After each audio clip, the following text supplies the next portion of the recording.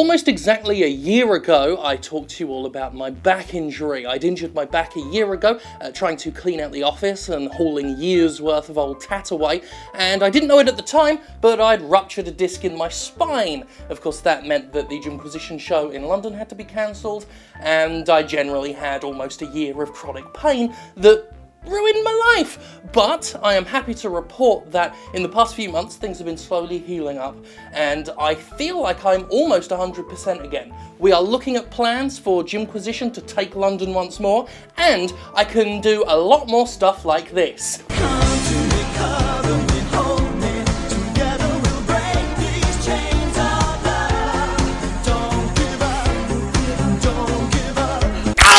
Oh my God!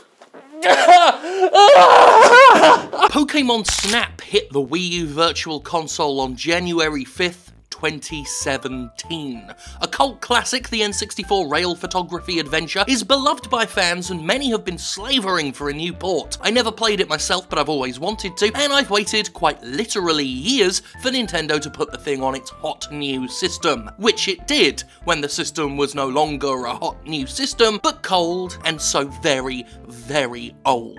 In fact, this would pretty much be the Wii U's death year if 2016 wasn't that already. The Nintendo Switch is due in less than 3 months, and if last year was any indication, there's sure as shit nothing left for the Wii U to do. Hell, if 2015 and 2014 were any indication, there's sure as shit nothing left for the Wii U to do. But that's beside the point. I've spoken in the past about what I call a Nintendo move, and no, it's not a big waggly dildo. A Nintendo move is a move that defies all human comprehension, characterized by a misunderstanding of the market, terrible timing, and more than a little gauche overconfidence on display. The entire Wii U was a Nintendo move. The underselling of the NES Classic that we talked about a few episodes ago, a total Nintendo move. Putting a cult classic long-awaited Pokemon game on the Wii U's Virtual Console less than 3 months before the machine's obsolescence? Well, strangle me while I come if that ain't a Nintendo move. Nintendo's handling of its Virtual Console service has been pissing me off since the Wii days. At Nintendo's command is an overwhelming library of NES, SNES, N64, Game Boy, GBA, and DS games. But Nintendo is so stingy handing them out that any excitement one could have at the prospect is quickly undermined by browsing the meagre assortment that's available at any given time. For a service that essentially just sells ROMs, Nintendo does a terrible job of demonstrating why going through official channels is actually better than just downloading the fucking things for free in exchange for sitting through some hentai ads, which is fine by me because I'm always shopping for new hentai. Every week Nintendo dribbles a thimbleful of Virtual Console games on its home and portable systems, and it's always quite literally a drop in the ocean compared to the shit Nintendo could be pumping out. Hell, some weeks you'll be lucky if you get more than one game on any machine's Virtual Console. At launch, the Virtual Console on any given system seems to have a handful of titles, and then Nintendo settles into a 1 or 2 a week pattern that ensures the full potential of the Virtual Console's library will never, ever be realised before the system housing it is replaced with a new system that will then start again from scratch. And thanks to Nintendo's ineptitude at handling online accounts and its love of making customers rebuy shit they already bought, the VC devalues considerably as each machine draws closer to its death and a new machine comes out. But surely, Jim, I hear you ask, staggering releases makes better business sense than saturating the market with hundreds of titles at once. Yeah, there's a logical sense to that, and as a guy somewhat almost pseudo-famous for criticising Steam's torrent of releases, you'd think I wouldn't be arguing in favour of saturation now. However, when we're talking about old games, ROMs at that, I believe we're talking about a different market that benefits more from having a lot to browse than a conservative drip feed of games. Retro games are often more disposable experiences, trending toward brevity and a simplicity in game design that makes them much more suitable for casual pick-up and put-down interactions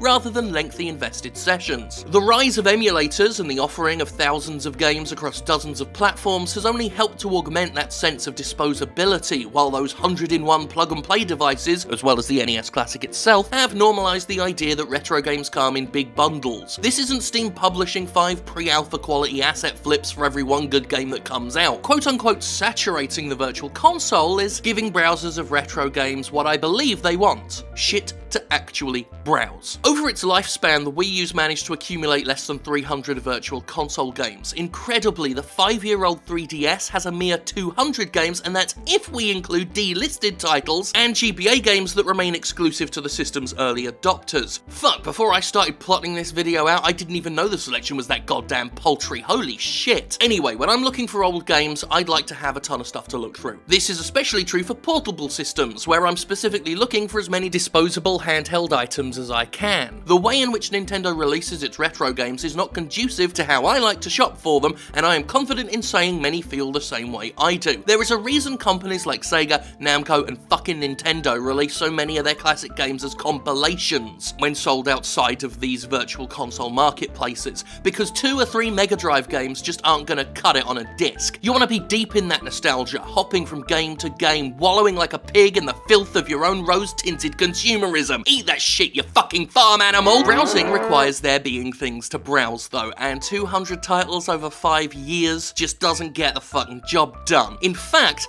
it's a rather pathetic situation considering the majority of these games are tiny files that Nintendo just needs to go ahead and fucking upload already. Making this issue worse is a long-running problem of Nintendo's and another classic Nintendo move: international disparity. See, Nintendo remains steadfast in its refusal to admit that we actually have a worldwide market now, and most products have done away with the archaic, pointless staggering of release dates. Not Nintendo though. Oh no. Not just the release consistency, but the overall quality of average VC releases differ from country to country. The Japanese virtual console selection, for example, is always far superior to North America. That's just what happens. The Japanese Wii U VC has 400 games, while the 3DS boasts 278. Now, that's still a paltry sum when you consider the amount of years these systems have had, but it's a fact that Japan gets more and better games for literally no reason that I'd ever accept, even if the reason was really good, which it won't be. I'm being facetious, of course. I'm just confident there isn't a good argument because we're talking about Nintendo, and don't give me the vague licenses argument. I'm sick of that argument without anything backing it up. If licenses is the reason Pokemon Snap came out in Japan and Europe ages ahead of North America, I'll suck a bumblebee out of Shigeru Miyamoto's anus. Now, of course, you might wonder why I care when I've gone on record as saying Nintendo's glorified emulation service consists of mostly crap games that are not worth what I consider to be an obscene amount of money. Yes, more than 50 cents for Balloon Fight is bloody obscene, worse than public indecency at a beach on the school holidays. But that's not to say all virtual console games are worthless. I mean, I'd have dropped 10 bucks on Pokemon Snap if it had been available like 2 years ago or something, or during one of the Wii U's many dry periods where Nintendo had fuck all to show for itself and wouldn't have fucking died if it had just fucking put some fucking games up from the thousands and fucking thou-fucking-sons of fucking games it has in its back fucking cata-fucking log. I am, like you, a consumer worm at heart, as I've admitted before, and I have money, plenty of money, that Nintendo could have had if it wasn't the champion of contrived scarcity and terrible release plans. Fuck, even just looking up games is a hassle, especially on the 3DS, which has perhaps the worst digital storefront interface ever.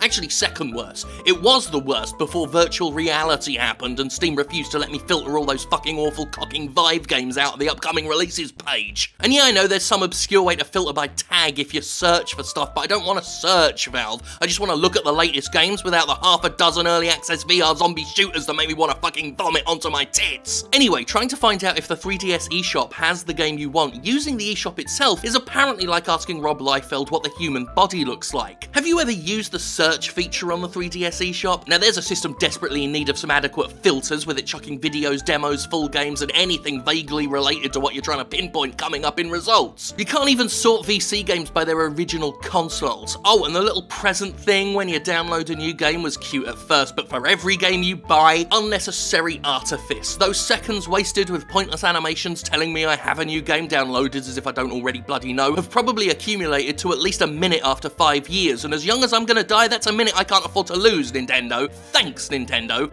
for killing me. By the way, while I'm banging on at Nintendo for this, it's not the only platform holder handling a huge library of impressive older games poorly. Sony's efforts, or lack thereof, with the PS1 and PS2 games available on PS3 and PS4 over the years have been abysmal, with the same drip feed bullshit. Hell, do not get me started on the lazy, slapdash, insulting way PS1 classics were dealt with on the depressing PlayStation Vita. I'm still pissed off that whole thing launched as a complete train wreck, and Sony simply gave up bothering to put more games on the Vita's storefront and made use users jump through frankly bizarre hoops to transfer them from the PS3 to the handheld. Maybe we'll dump on Sony sometime because it's a fucking disaster. But today, Nintendo's the one with the huge assortment of cheap-to-publish retro titles that it hoards like a dragon on a pile of gold. Nintendo's the one that is sorely lacking in so many other areas of distribution that the Virtual Console's shittiness compounds so many other problems. And that's the real issue with the Virtual Console. Some may wonder why I'm spending all this time railing on a service of mostly overpriced ROMs, but it's about more than that. The VC is indicative of Nintendo's out-of-touch approach to handling its shit. And I don't know, maybe you think I'm making mountains out of molehills, unnecessarily needling Nintendo because Pokemon Snap annoyed me a little bit. But, you know, when you look at it from another perspective, you're fucking wrong and your opinions are garbage. Yeah, it is glossy. I know, it's got a glare to it.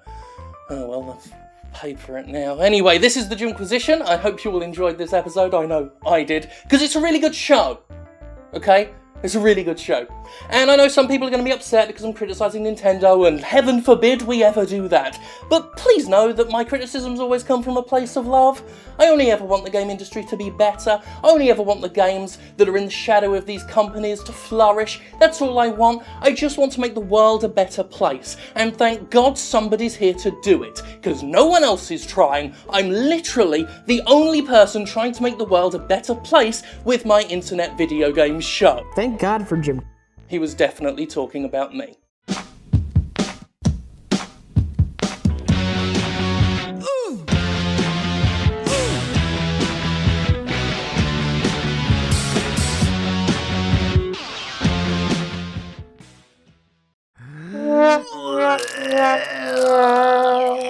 Oh, Ubisoft!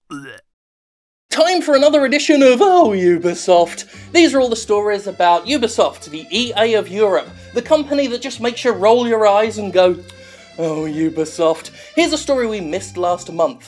5 Ubisoft executives have been fined by France's stock market regulator for insider trading.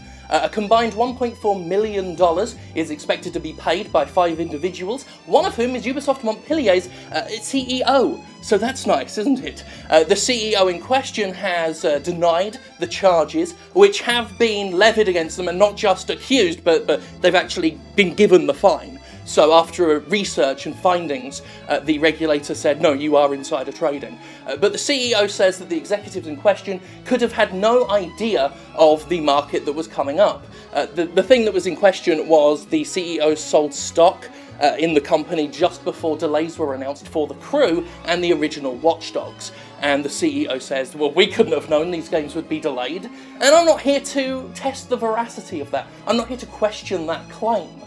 The Jimquisition has never featured an opinion, ever. We're a fact-based, objective show. And also, I don't want to be sued for libel again. I try and have one libel lawsuit on the go at any given time. So we're not going to touch that too closely, but I did just want to point this out, because some people did bring it up and mention that I haven't covered it on Yo Ubisoft, which is really the only thing you can say to any of this. Oh, Ubisoft.